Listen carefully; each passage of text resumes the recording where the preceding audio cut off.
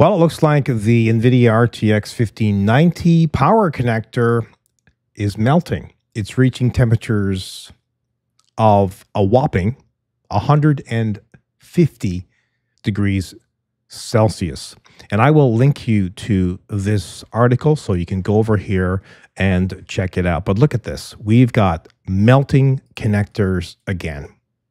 Seriously? So what's the problem here? Well, it's this fancy 12VH PWR connector that is, well, building up a tremendous amount of heat, and the connector is actually melting. But the disturbing part of this is happening under normal operating conditions, like, for example, playing a game or running a benchmark. Now, keep in mind that 150 degrees Celsius is on the power supply end, which is still extremely disturbing and very, very hot, could lead to a fire. There's no question about that. And close to 90 degrees Celsius on the GPU side, and this was within 5 minutes. Also, something else that is kind of concerning is the fact of voltage being pushed through specifically two connectors. Apparently, the reports here suggest that two specific wires were carrying over 20 amps each,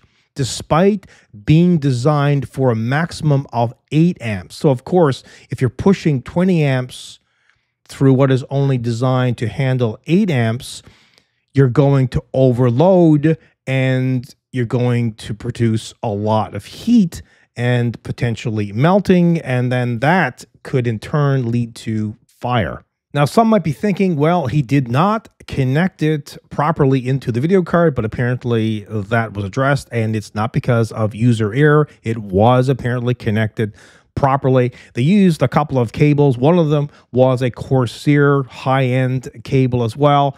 Same temperatures were also recorded with that. So very, very concerning. So we can kind of draw parallels here to the RTX 4090. Remember that video card when it came out first?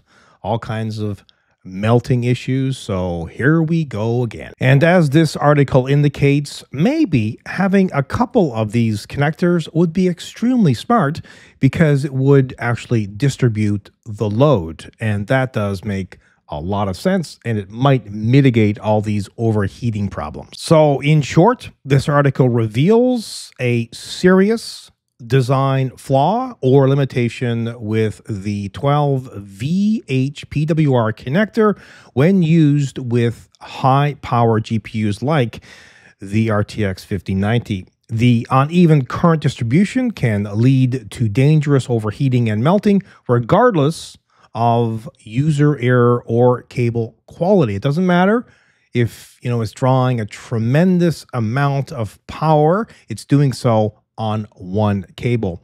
This raises concerns about the long-term reliability of the RTX 5090, which again, remember, is terribly expensive, and potentially other high-power cards using the same connector.